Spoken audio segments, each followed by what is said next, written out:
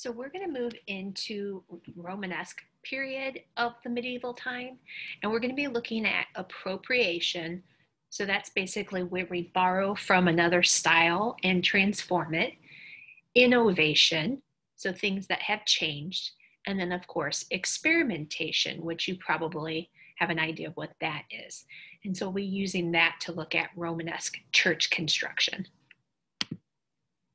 So the Romanesque time period is a relatively short time.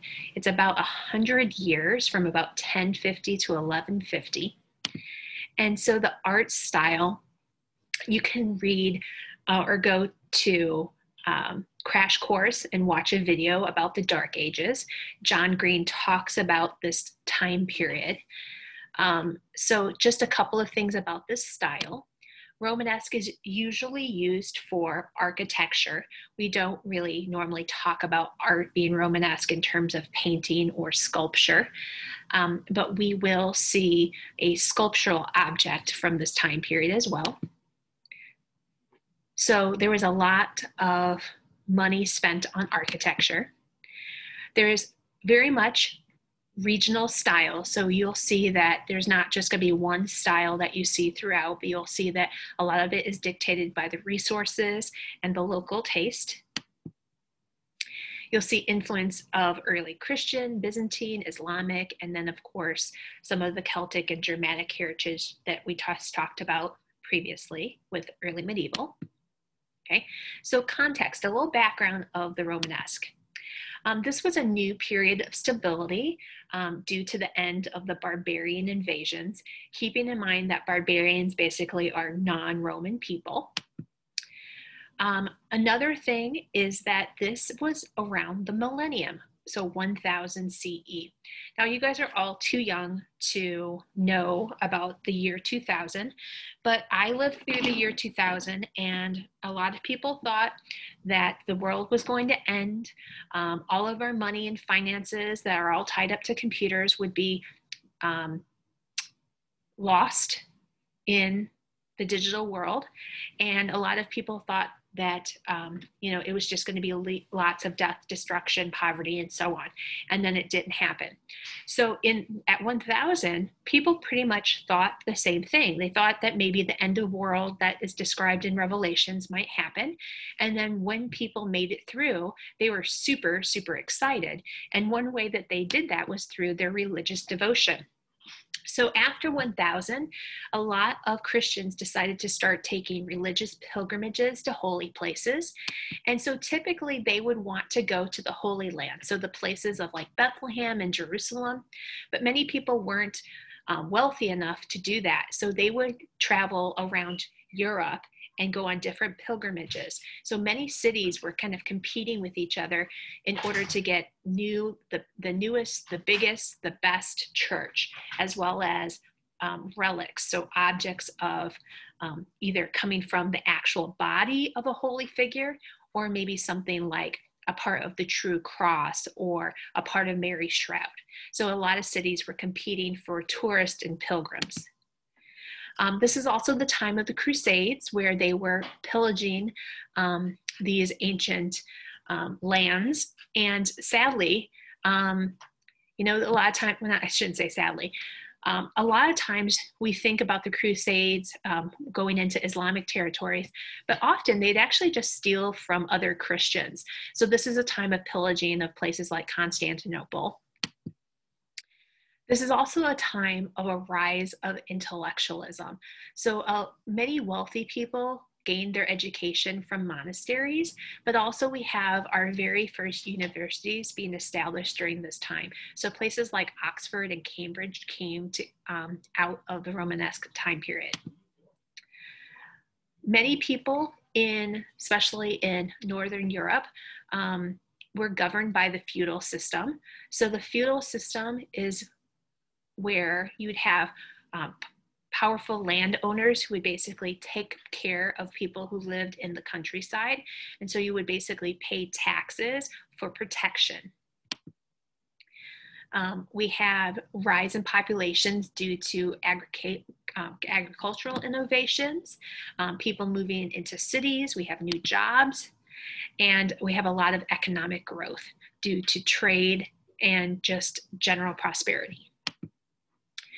So why would a Christian travel along these pilgrimage routes at a great cost to their private income as well as their time? They wanted to show their religious dedication. And so this is a map of what the European pilgrimage routes look like. And there was basically 4 major routes that took you to Santiago de Compostela in Spain. And it was along the coast. And so the theme for Romanesque is build it block by block and they will come. So these were pilgrimage churches. So these were large churches built for religious devotion and people to come and visit them as they make their way to Santiago de Compostela.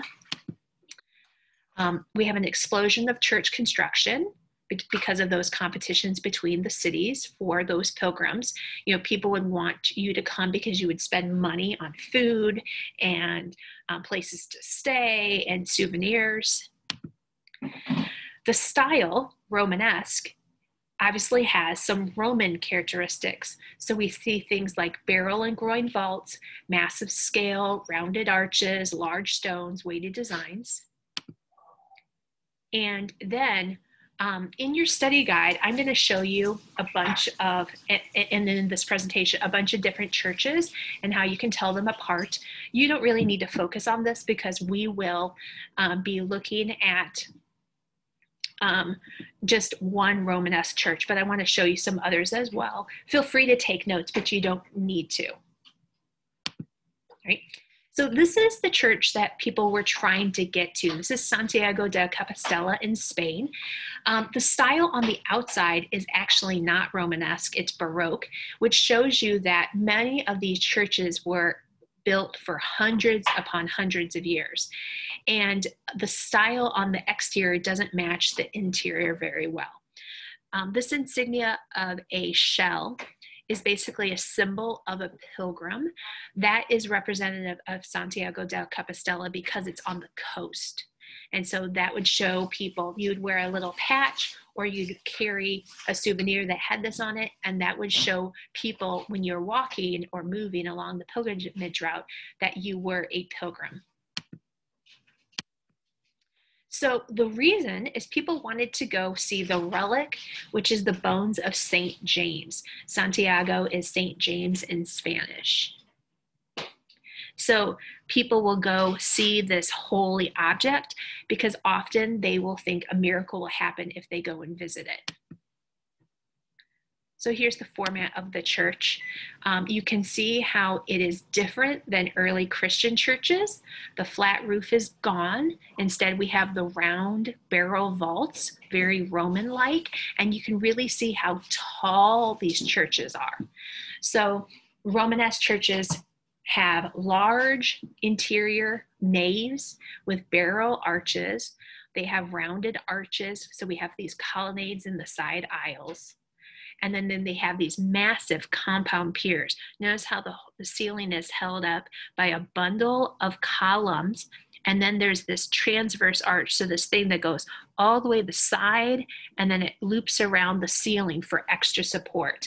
The wooden ceilings are gone. Those flat wooden ceilings are gone.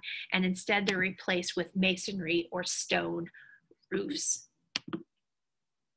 So you can see how often these churches would either have one side aisle or two side aisles to expanded for those populations.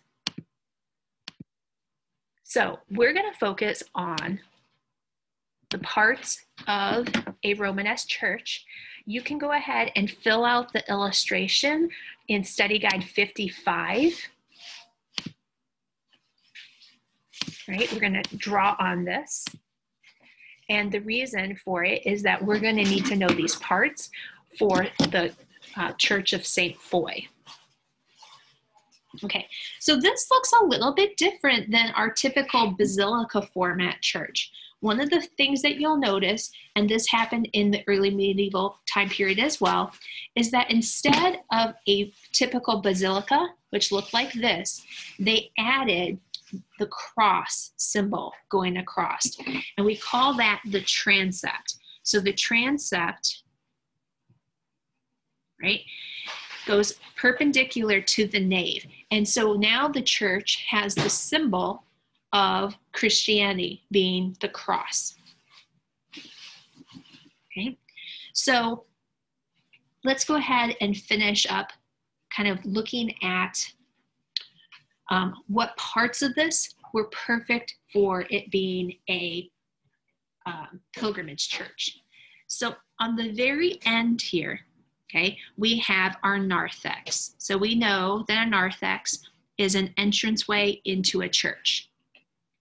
Notice that on either side of them with these crosses, these are towers. So towers would have been used, right, to make the entrance of the church obvious. You would know that this would be the side of the church that you would enter. And there would be two doorways here that you could go into the interior of the church. Okay.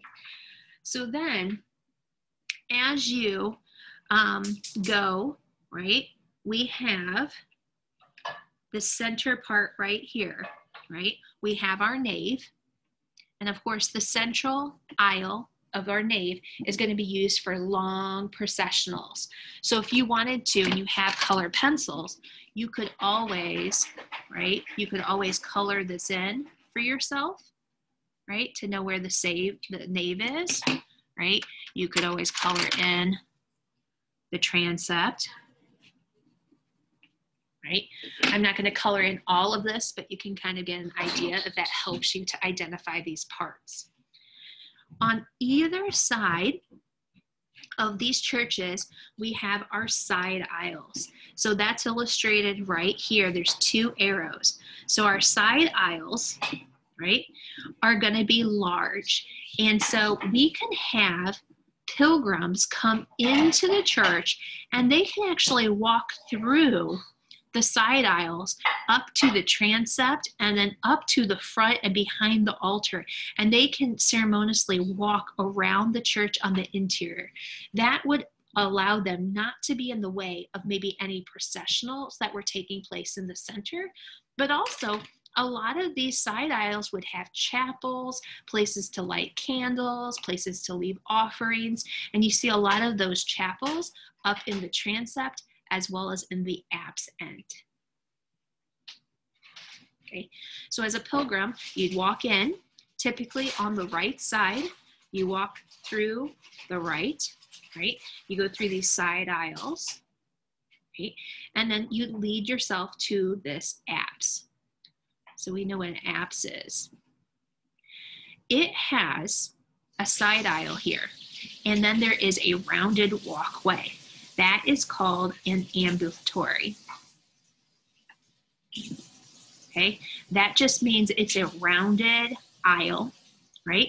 And this allows you to walk and to see these different chapels. So we often call these occipital chapels or radiating chapels. And so often in here, these would be different chapels to leave offerings to the different saints and martyrs that would be depicted inside the churches. Sometimes there would be relics also there as well. Okay. So those are probably the main parts that would help you as a pilgrimage. In between the apse and the transept at the very top, we'd have this crossing, or the very center, I should say. We have this crossing, and that's going to be a crossing tower. You're going to see that tower on the interior, but mostly on the exterior. That would mark from a distance to a pilgrim. They would be able to see the church because the church would be large, and then there would be this tall tower kind of as a beacon that was the location that they were trying to get to. Okay. Other parts of this would be that are kind of common in Romanesque and Gothic churches is these posts, right? So you can see there's a series of columns. Those are your compound piers. Oops, spelled that wrong. Compound piers and your transverse arches. So those would be the things, and you can see it kind of in this illustration. This would be these bundles that would hold up these tall ceilings, and the transverse arches would be half columns that would be extra support to hold up that stone, right? This is one of the reasons why these churches could be so tall, okay? On the exterior, right, we have these thickened areas. These are called buttresses. And these would be exterior posts that would be used for extra support. This little square rectangle that we have in here, right? This is supposed to denote a section. This is called a bay. A lot of churches are divided into symbolic numbers. So a lot of times it would be like 12s or 3s or 4s used to symbolize different Christian meaning.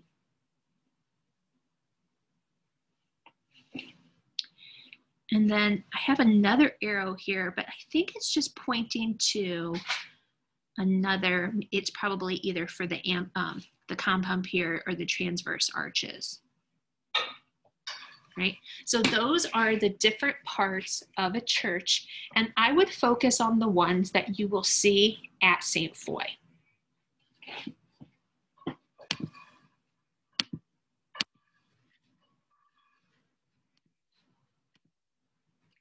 So I'm going to zip through this part.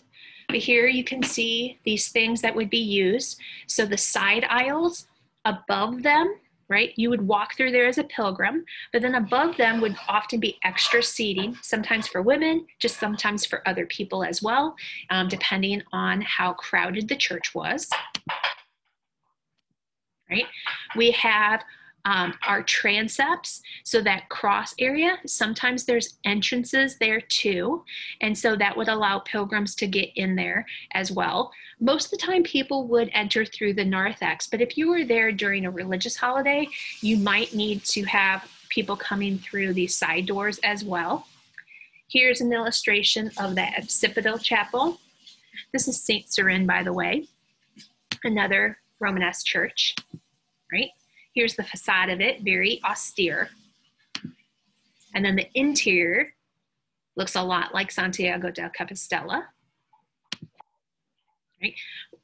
We go down south, we can see the differences in the style. This is Romanesque during in Tuscany. So this is in Pisa. So that Leaning Tower of Pisa is a part of an entire complex at the Cathedral of Pisa. It's got a lot of Roman characteristics with the use of marble. The Leaning Tower of Pisa is a bell tower, right? And then once upon a time, this griffin, this Islamic griffin, used to be at the top of this dome. The interior doesn't have the round barrel vaults, right? Instead, it has the very Roman flat wooden ceilings instead with coifers. And you can see the use of marble interiors. Going a little farther south, a lot of Roman churches look very Byzantine. So this is San Clemente. So we have a lot of flat mosaic. So we got that early Christian motif. Go a little bit more north, right? This is in Lombard. So Milan has Sant'Ambrosia. And so this church is connected to a monastery. And so it has groin vaulting. So groin vaulting is a conjunction of two barrel vaults. This was needed because the walls are really thick, and so you would want to have extra support so that it wouldn't fall. So Sant'Ambrosia is not as tall, but it's wide. It has really thick walls. You can see that it has extra, so it has the compound piers, but it also has rib vaulting. So in the conjunction of those two barrel vaults, they'll add masonry, kind of like a skeleton, to help support those walls.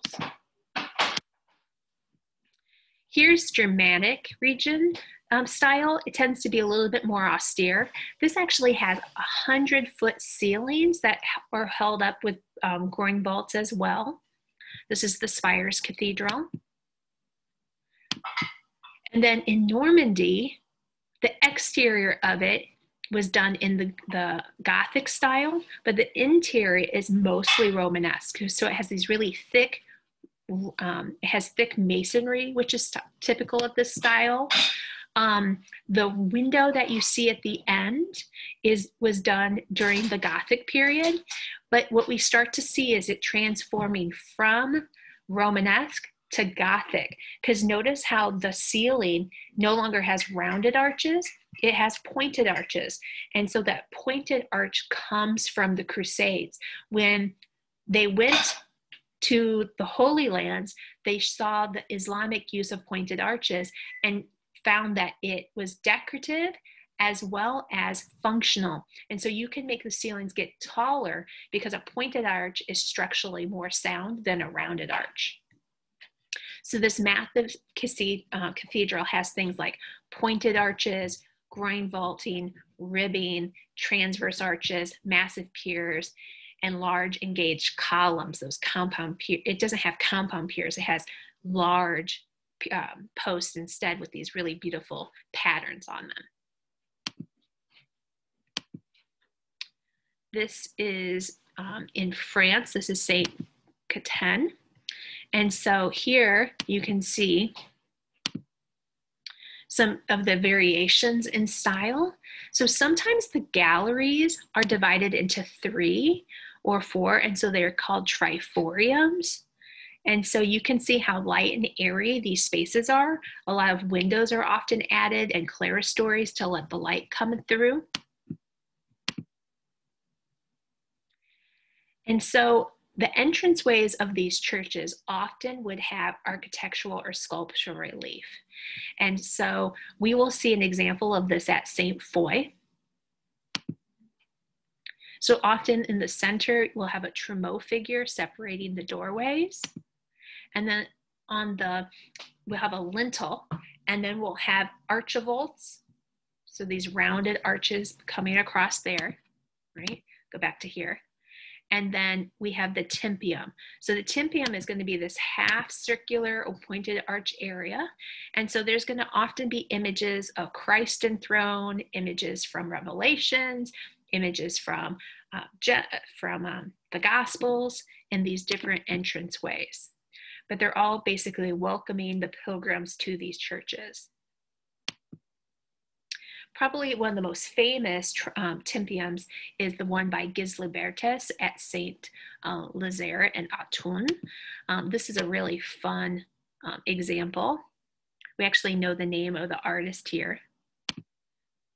So on the right side, that's where you enter. So remember, there's typically 2 doors. On the right side, when you walk in, you will notice hell. Right? So that is a reminder why you need to be going on your pilgrimage and going into these churches. So you can see angels and devils are weighing the souls of the newly deceased.